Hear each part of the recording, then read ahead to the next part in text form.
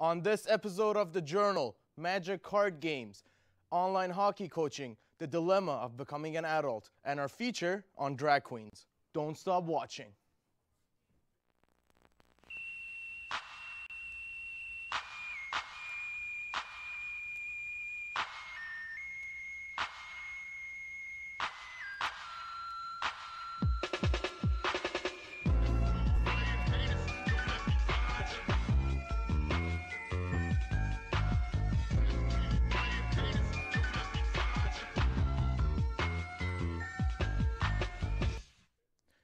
Welcome to The Journal. I'm your host, Arad Bagarpur Asvandi.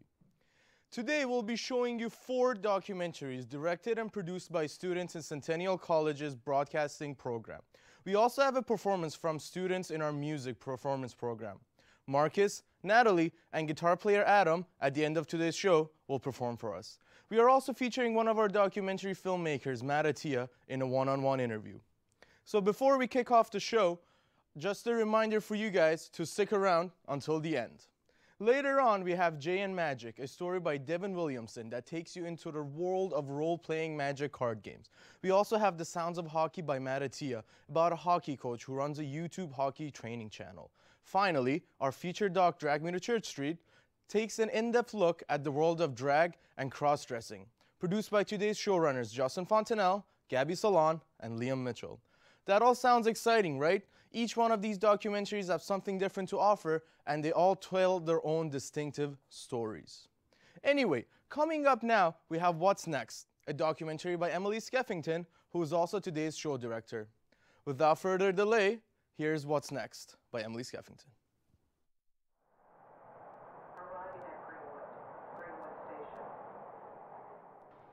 I think with adulting, the thing is people go to study whatever their parents want them to do or what other people are studying, and they're not really sure whether or not that's the career they want. I think that's the major thing. I know so many people that go back to school for something else because once they're in the field that they graduated from, they realize that that's not really what they want.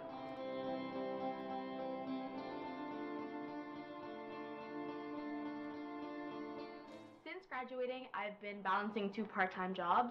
One is in my field and the other isn't. My first job is as a customer service representative at a grocery store, and the other is as a respite instructor for people with special needs. Since graduation, I've been doing my apprenticeship 2 weeks after I graduated. My life's changed because, I'm working full-time instead of going to school. I think the hardest part was trying to decide whether or not I could do this job for the rest of my life. After graduating college, I immediately got a job with my field placement. And about a year into it, I really started to think about whether or not I could do this for the rest of my life. And even now, I still think about that. I'm still trying to decide. The hardest part's probably been trying to balance personal life and work life. During the week, there's just no time or energy to do anything. And then on the weekends, you want to try and cram everything in, but you also want to try and catch up on sleep. So the hardest part's been trying to balance the two. Learning to accept that everything happens at your own pace. I compared myself a lot to my friends who had full-time careers right after graduating university, and I wasn't there yet because I didn't know what I wanted to do. So it was kind of sad, but at the same time, it gave me motivation to go after what I wanted, but I still had to figure out what I wanted to do. The hardest part's probably been knowing all my friends are in school, and none of them are really working full time. So they're all going out during the week or on weekends, and I want to go out and do stuff with them, but I just don't have the energy or the time to be doing it. So it's kind of, I guess, made me sad. But I'm still working towards trying to find that balance to make it better. I think I would just say take your time. If you need time to figure out what you want to do, take that time, think about it, because ultimately it is your future, and you should be happy with what you decide to do. There you have it, folks. That was What's Next by Emily Skeffington. Be on the lookout for her other documentary, The Team, that will be featured on our End of the Year award show. Let's get back on topic. 5 fun facts about adulting. 1. Did you know one of the biggest obstacles millennials face when adulting is not having a summer break? Ooh, I kinda had a hunch, but that's just me. 2.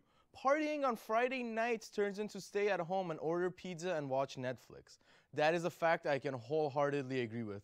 Me and my girlfriend sometimes do that, and other stuff. 3, keeping on track and paying bills. That's a tough pill to swallow. Sorry, kids. Cell phone bills isn't the only thing you'll need to worry about. And 4, take your first steps to parenthood by getting a pet. I personally have a cat. Meow. 5, purchasing a file cabinet solely for storing away all your documents. Let's hear it, Gen Xers. Do you have a filing cabinet? If so, follow us on Instagram at _journal2017 or follow us on Facebook at the Journal 2017. Back after this.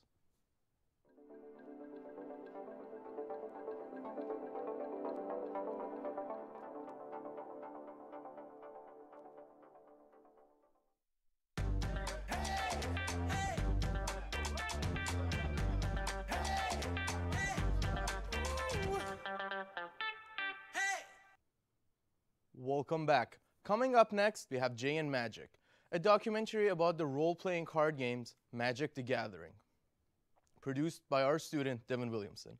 We've certainly come a long way from Dungeons and Dragons, but that's what really interesting, that a lot of people now like to get together in person to play these role-playing tournaments. Let's take a look at Jay and Magic.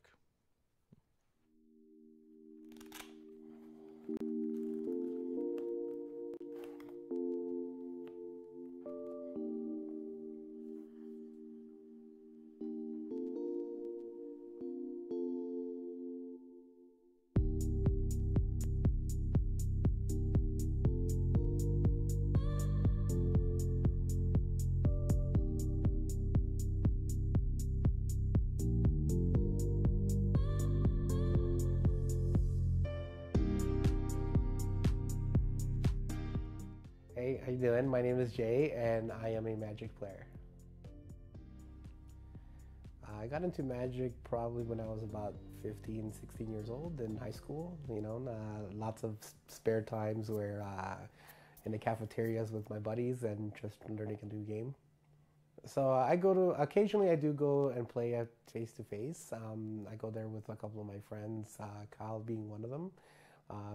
I do go to other venues as well to play, but occasionally more face-to-face. I would definitely recommend Magic the Gathering to anyone who's interested in picking up a new game. I find that you will meet a lot of new people. You will meet a lot of people that were willing to help. My name's Kyle.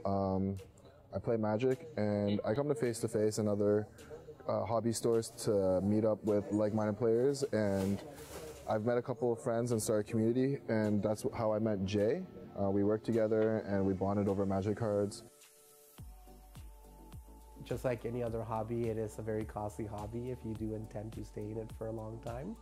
It's a $9,000 card. Why is it $9,000? It's like the, Kelly likes to say, it's like the Wayne Gretzky rookie card. So no one actually would ever play with this in a deck. It is designed to be something you put on your mantelpiece. There's some people who like treat this like an investment, in that, I remember this was like $1,000 a couple years ago, $500 before that, and it's gone up and it's gone up. And as inflation happens, they get rare, they get lost, they get damaged. What's it at now? 9,000. This one here. This one's actually pretty beat. If this was in like fully mint condition, I could expect it to go for $15,000 to $20,000. All right, so this is face-to-face. This is where I come to play, and where I spend some of my time here playing with my buddies and a couple of other people in the community. Hope you guys enjoy. It's a really nice place to to socialize. You get to meet a lot of new people, and yeah, hopefully you guys come down here on your own.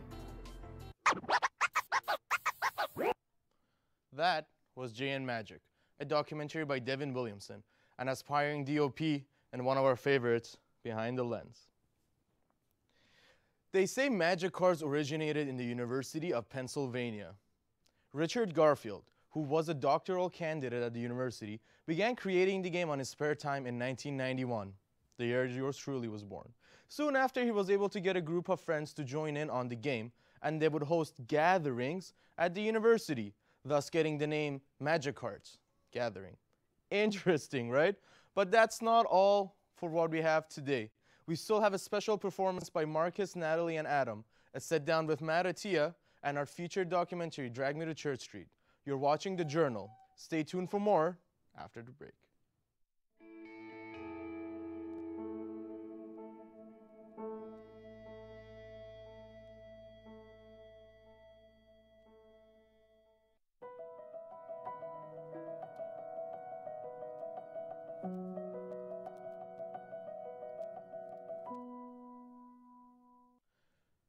Have you ever been at a hockey rink all by yourself at the crack of dawn, skating on that brand new fresh ice? Well, do you recall how your skate blades made that neat slicing sound? You're going to love this next documentary. Coming up, we have Sounds of Hockey by Matt Attia, and stay tuned for a special interview with Matt after this story.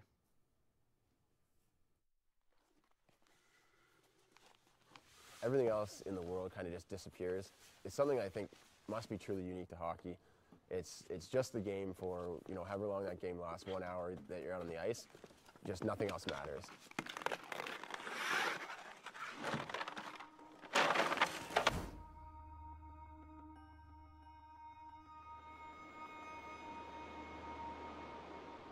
My name is Jeremy Repke. I'm from Huntsville, Ontario, and I run How To Hockey. It's a website, YouTube channel, social media, sort of platform to help anyone, anywhere learn how to improve their hockey skills. Thinking about what made me the person I am today, a lot of it comes from, I guess, my upbringing.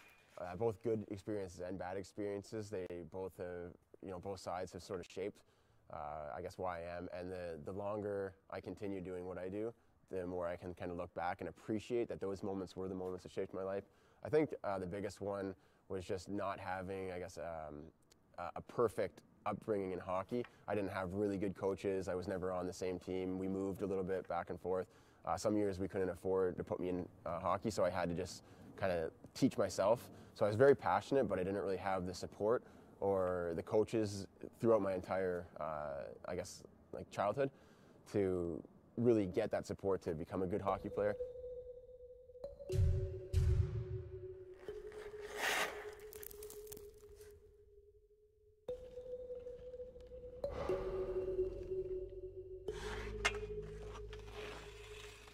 In my opinion, the mindset you have going into something is really important, because if you don't truly believe in yourself, then you're not going to have the results. Even doing the exact same amount of work as somebody who really believes that they are going to improve and be better, if someone else is going without that belief, then they're not going to try as hard. They won't be as motivated to keep on continuing. If they have a few failures, they're probably going to give up. So having that mindset that you will succeed right off the start and believing in yourself is really important, because you don't see mistakes as failures. You see them as a necessary step to achieving something. So I think it's really important to have that growth mindset.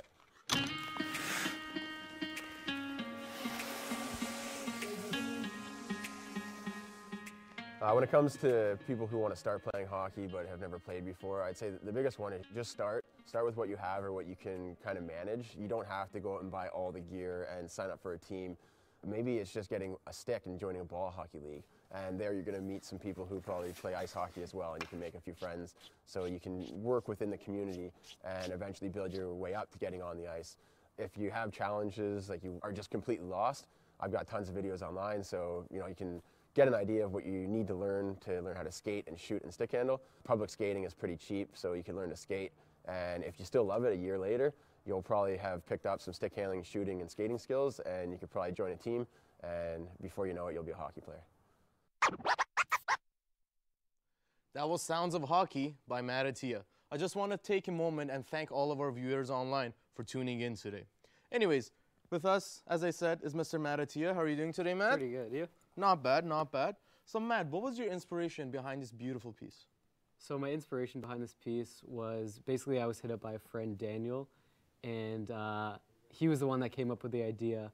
And basically what we wanted to do was make a video and like heavily incorporate a lot of sound design, because there isn't a lot of videos that focus on sound design a lot. So like a lot of people say it's 50% audio, 50% visuals, but like to be honest, we think it's more than that. So that was sort of our inspiration behind it. Okay. What are some equipments you use to shoot this doc? So what we used to shoot this was 2 cameras, an A6300 Sony and a Sony A7S, as well as a Zoom mic and like a high-end shotgun mic. Okay. So can you take us through the post-production process and how it helped us get to this stage? So for post-production, we were actually like really unorganized. What happened was we didn't slate anything or like have any sort of markings for audio. Since we had external audio, like the clips were all over the place and stuff like that. And we had 2 cameras, so there was like 2 angles of everything, like audio for everything. So it was just like really unorganized. I feel you. I feel you. So if I'm not wrong, a version of your documentary got picked up by TSN. Yeah. So what we did was we took all the B-roll clips and we threw it into like sort of a montage with music for people to watch. And the guy in the documentary, Jeremy, he posted it on his YouTube, and then TSN picked it up and they wrote a little article about it, posted on Facebook, and ended up getting like 65,000 views. So, wow, congratulations! Yeah, that's pretty cool. Thanks. Are you going to continue with this series? Are you going to make Sounds of Football, Sounds of Skiing? Yeah, we definitely thought about like continuing it. It just right now we're a little busy and it's like kind of been on hold. But yeah, we definitely want to do like, there's some crazy sounds out there that we could like record that are associated with cool visuals. So we could definitely do something with this series. So. Of course, of course. Where can people go to see more of your videos? So right now, probably go to my Instagram, like that's the most popping right now, and also my website, mattatia.com, if you want to check it out. Awesome. Well, Matt, thank you so much for joining us. Thanks a lot. And good luck on all your future endeavors. The Journal will be back right after this.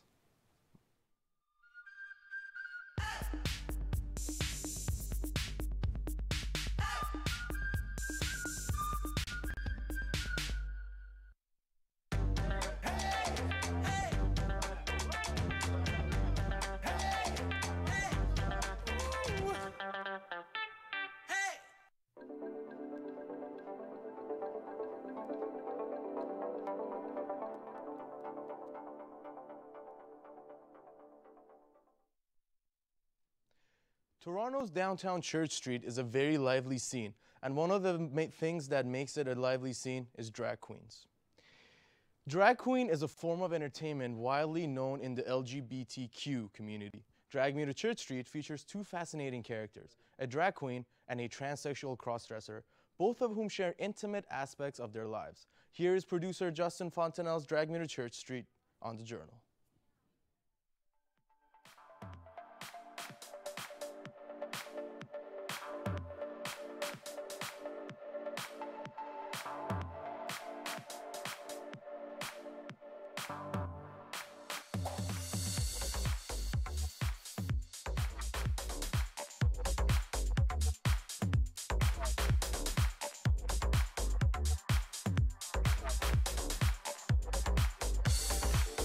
My name is Fatality. I'm 24 years old, and I'm a graphic designer and a drag queen.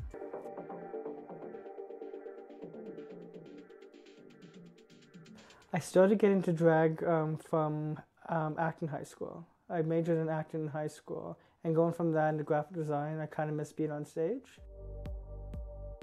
No, I guess this would be my own identity in terms of inspiration. I mean, RuPaul, you can always look up to her and stuff like that, but I mean, I kind of want to make my character my own. Just like seeing it all come together, that's the most unique. Like just seeing the lashes coming on. There's like that special moment when the lashes come on, the contours, and like finally get all my clothes right. I feel myself. It just feels perfect.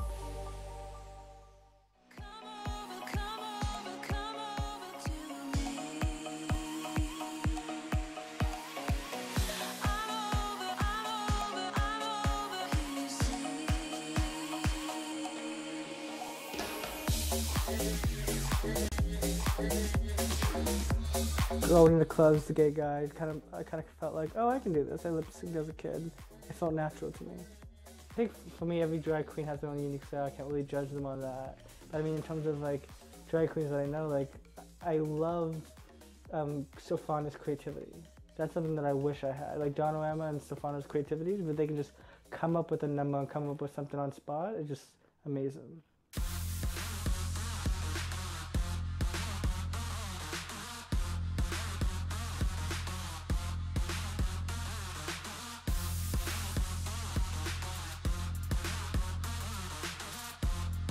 For most of the time, drag queens are all gay men who want to impersonate females.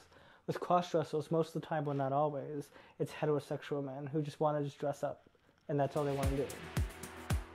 There's transgender people, there's drag queens, and then there's cross-dressers.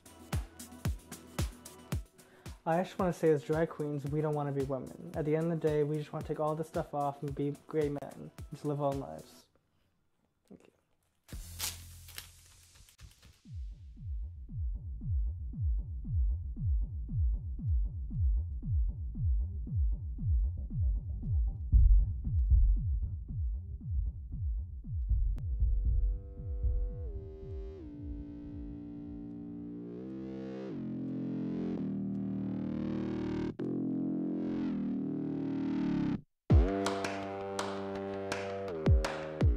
Hola, mi nombre es Albio Baeza, tengo 30 años.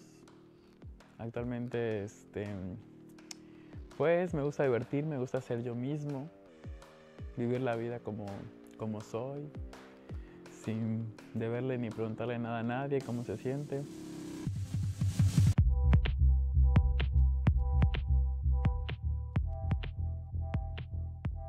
Mi nombre de mujer es Albia Marina. Me llamo así por Albio, que es mi original nombre. Marina porque me gustó, porque lo que me gusta de ser Albia Marina es que he podido ver que soy más feliz. Me siento más desenvuelto siendo Albia Marina. Me he llegado a sentir hasta querida, deseada. O sea, muchos chicos quieren quedar conmigo como mujer. Cosa que nunca había vivido como Albio. Me siento actualmente mujer, tengo que aclarar eso, ¿no? No me siento una persona gay, no me siento gay. Porque yo desde la infancia siempre he tenido algo femenino en mí.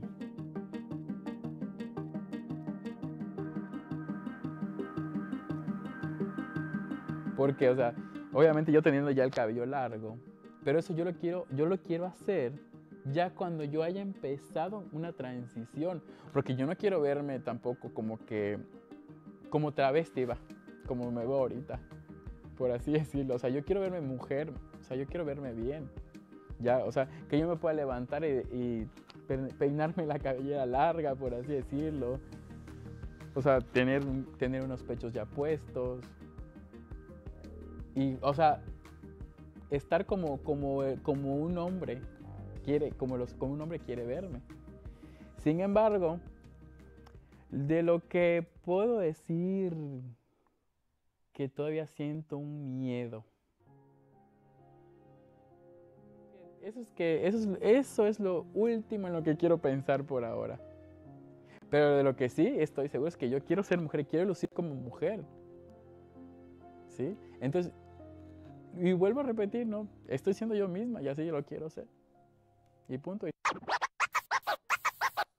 That was amazing. Justin Fontenelle and co-producers Gabby Salon and Liam Mitchell have really given us a chance to get to know these characters. It is amazing to see that perspective of a drag queen behind the scenes and the transition from a man to a woman. Now, for the moment we've all been waiting for. From Centennial College's music program, here is second-year students Marcus, Natalie, and Adam. Enjoy.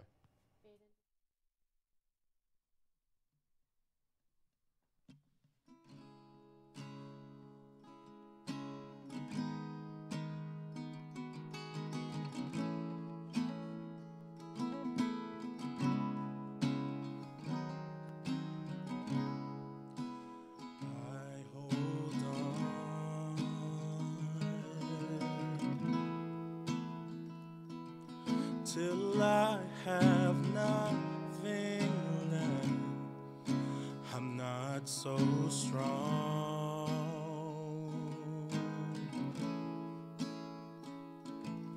Enough to take the stress, I want it all.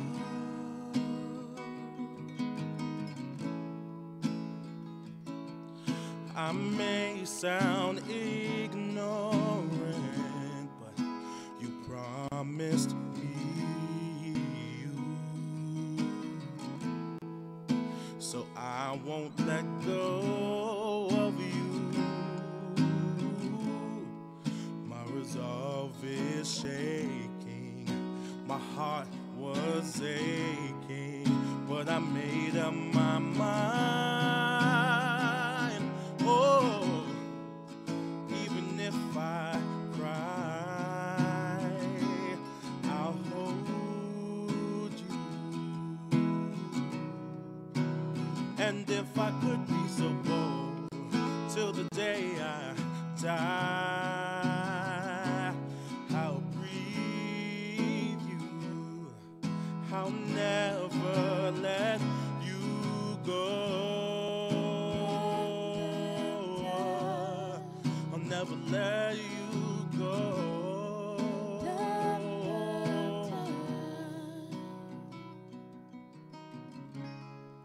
You smile at me.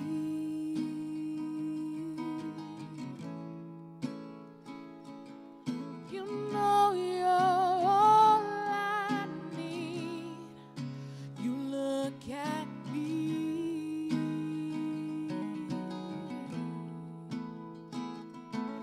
With pity as I bleed, then she calls,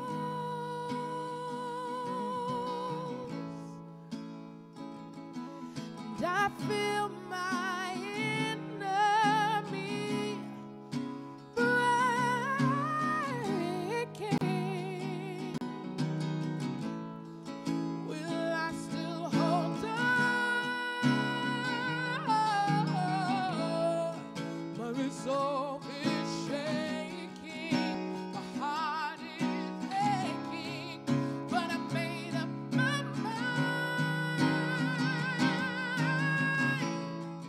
Even if I cry, I'll hold you. And if I could be so bold till the day I die,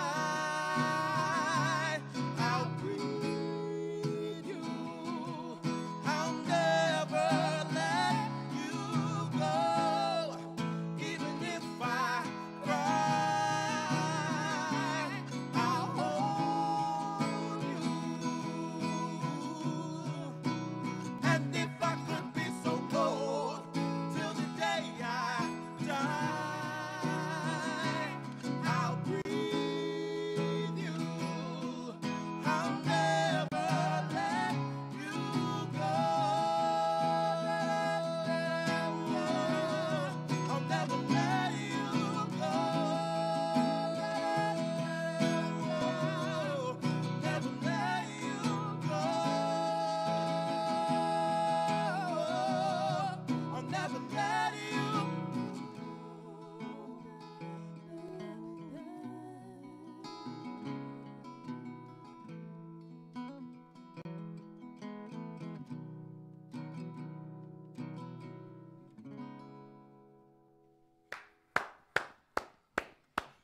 Amazing performance. That was beautiful, guys. Marcus, Thank you. amazing. Natalie, Adam, thank you so much. That was awesome. Well, that's all for today, folks. Thank you to all of our doc producers for these fascinating stories. But be sure to catch up with us on Facebook at The Journal 2017, on Instagram at _journal 2017, and email us at thejournal2017@gmail.com. Be sure to watch us every Wednesday, Thursday, and Friday for the next 4 weeks. We hope you enjoyed today's show for The Journal. I'm your host, Arad Bagapur as Vandi. We'll see you next week.